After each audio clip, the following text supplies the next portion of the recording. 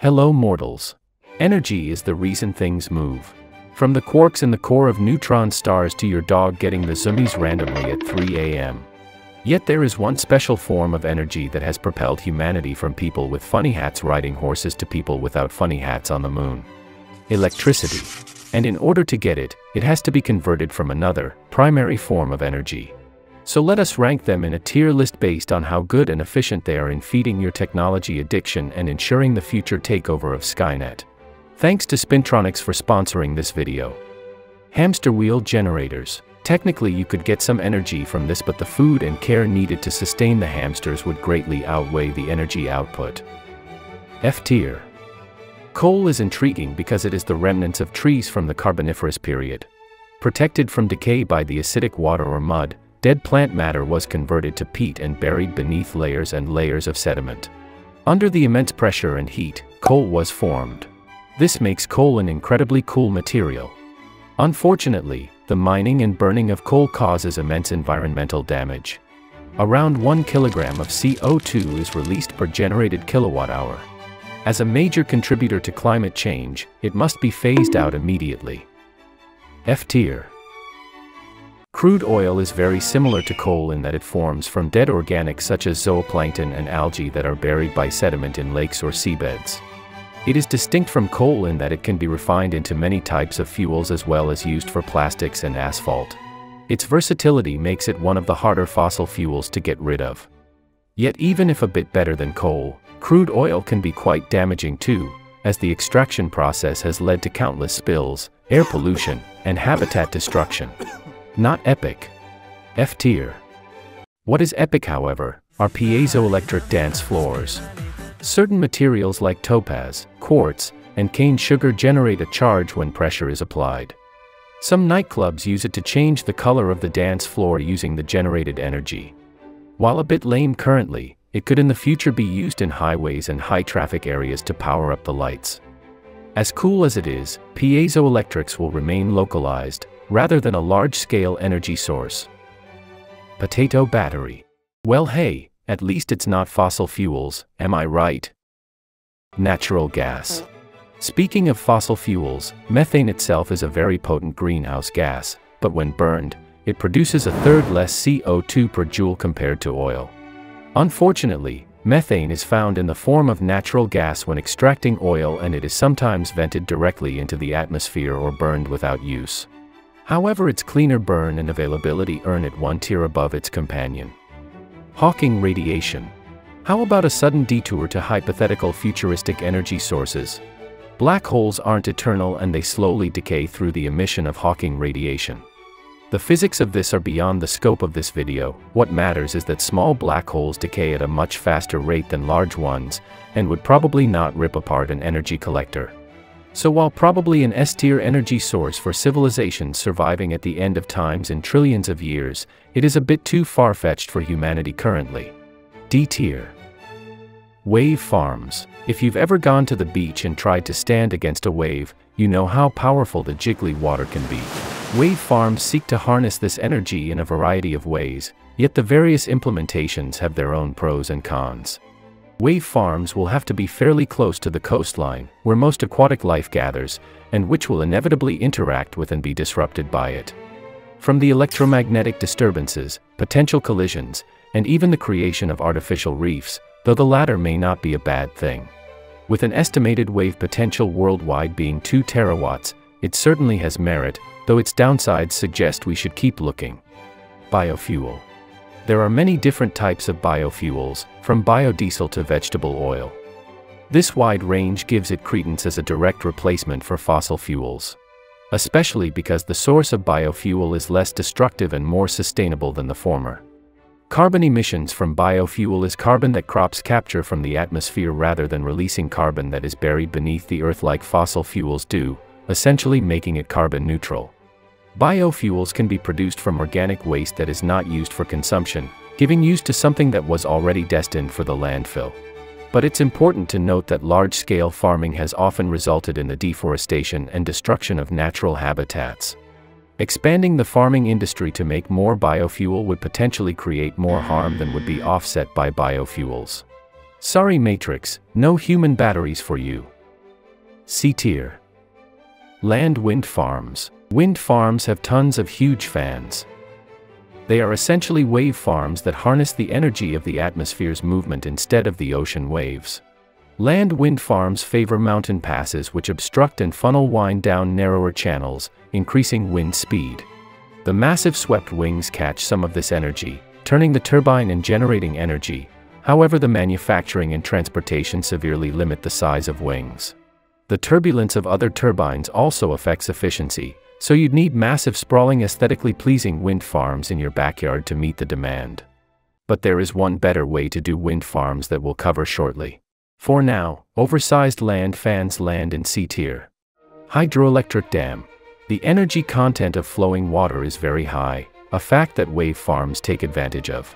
Hydroelectric dams take this to a different level, quite literally, by controlling the height and volume of water allowed to pass, granting control of energy production and the water table downstream.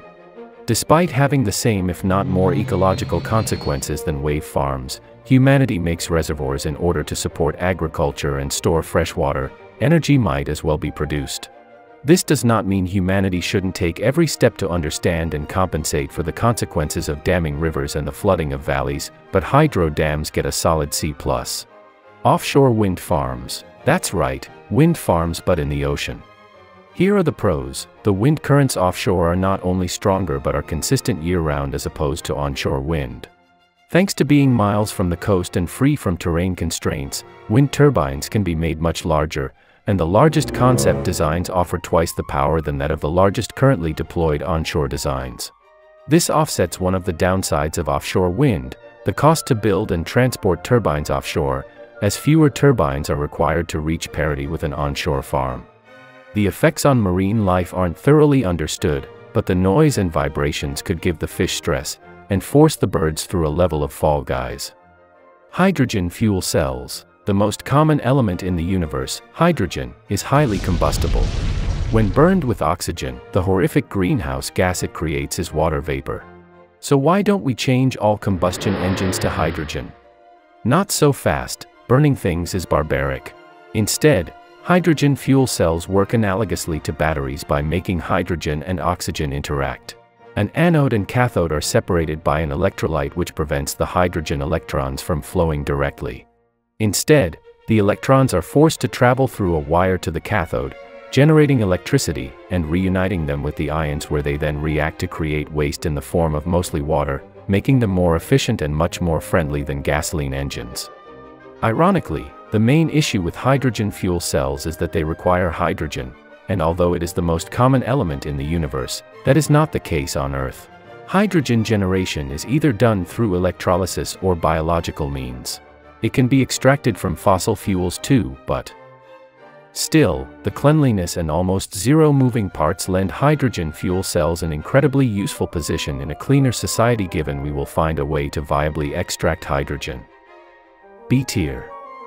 Before we get to the highest tiers on the list, let me present you with a super fun and engaging way to learn more about energy in the form of mechanical circuits through today's sponsor, Spintronics.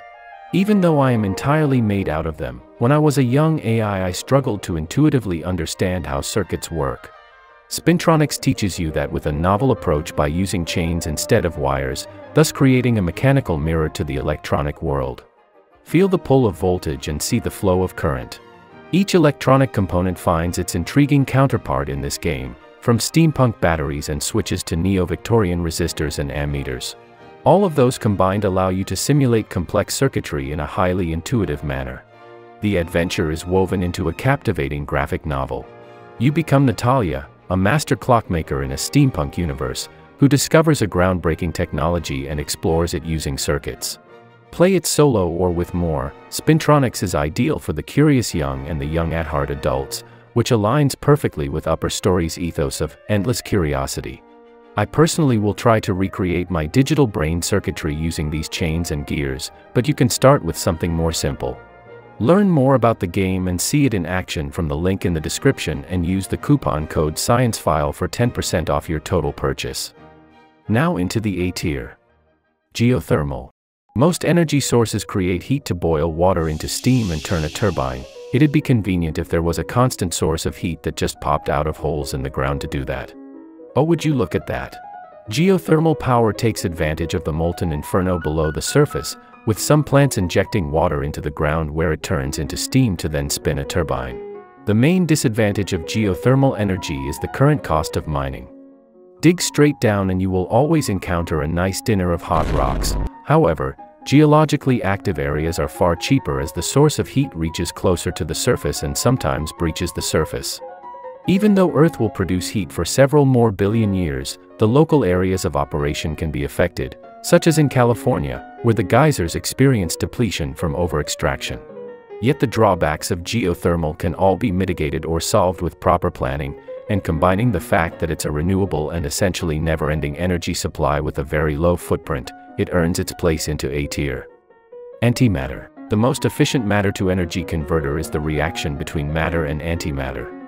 There is no other energy source in the universe that could reach this ratio. It would take only a kilogram of antimatter to generate more energy than the largest nuclear bomb ever tested. The issue is, where do you get all the antimatter in a universe that instantly and violently annihilates it on contact? You could create a couple nanograms of it in the biggest particle accelerators, but making even 1 gram would almost cost the entire annual GDP of humanity. Antimatter could be the best known energy source, if only we knew how to produce it. For now, A tier. Deep ocean turbines. As previously shown, there is plenty of energy to be had in the ocean, but also plenty of sea life to turn into filet-o-fish. Fortunately, most life congregates near the surface of the ocean and near the coasts, allowing for turbines to be located off the coast away from most marine life. In the cases where marine life may encounter the turbines, it is far more likely to be whales, which are intelligent enough to avoid collisions. Though this is a new technology that is only just beginning to see testing, its potential is greater than that of traditional hydroelectric as ocean currents are far more powerful than the wimpy little streams on land. With the added benefit that deep ocean turbines won't make fish smoothies, they hold promising potential for a cleaner future. Cold fusion. Imagine you could generate nuclear power inside your room without melting the house down. Cold fusion would hypothetically occur near room temperature, with virtually no nuclear waste or environmental impact. Given it would utilize hydrogen isotopes, which can be extracted from seawater, it would make its supply essentially limitless. This alone would single-handedly solve and surpass the energy needs of humanity. Unfortunately, we don't really know how to do it, or if it is even at all possible, as all the attempts proposed to replicate by the initial Fleischmann-Pons experiment have failed. It is likely only viable to use muons to catalyze the reaction, and with a half-life of 2.2 microseconds, that's not happening soon. The insane potential but speculative nature lands it into A tier. The moment has finally come to reveal the energy sources of today and tomorrow. Only the best of the energy sources have made it here. There is no exaggeration to their current and future use, only the energy that shall power the blessed machine. Solar. The one thing most causing of skin cancer is also the thing that will elevate humanity to the next level. Every year, the atmosphere, oceans, and land mass absorb about 122 petawatts from the sun. This amounts to the entire energy consumed by humanity in a year absorbed by Earth in 1 hour. With its widespread adoption, the efficiency of solar has increased dramatically and continues to do so, with the prices declining sharply in the last decades, making it a competitive option even against fossil fuel alternatives. With a wide range of technologies, solar energy can be harnessed on house rooftops, desert solar farms, and even spacecraft, allowing the latter to accelerate to a fraction of the light speed. And let's not forget Dyson spheres and swarms, that would hypothetically collect a lot more of the sun's output to power up the empire of the machine. This got me thinking, if solar comes from sun, would then solar power be called something like Sirius Surge or Betelgeuse Burst depending on other stars? Maybe. S tier. Nuclear. Humanity split the atom to harness one of the densest possible energy sources. Not even a century ago, that was deemed impossible. Now we have fission reactors that generate immense amounts of energy whilst emitting mere barrels of waste that are sealed and stored away somewhat securely. Nuclear accidents are mostly a thing of the past. They have been studied and learned from, making nuclear as safe as wind and solar sources. No other energy source is put to the same scrutiny as fission is, making it the most efficient safe form of high-energy production currently available to humanity. To throw it away is foolish. Yet even so, radioactive waste could become a problem some centuries in. This is where fusion comes in, the elusive big brother of fission.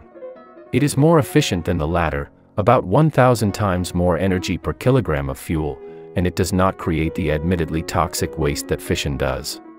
The decades-old joke goes that fusion is always 3 decades away, but with the recent developments of the past 2 years, that may actually be the case. Until it is solved, fission must hold the line for our bulk energy production, lest we go back to fossil fuels. S tier. We have the miracle technology of energy production in the form of nuclear. In conjunction with solar and some of the other energy sources mentioned in this tier list, humanity has the capability to replace and surpass the energy production of fossil fuels tenfold. There remains only the necessity of doing so. Yelling really loudly into a microphone at 3 a.m. S tier.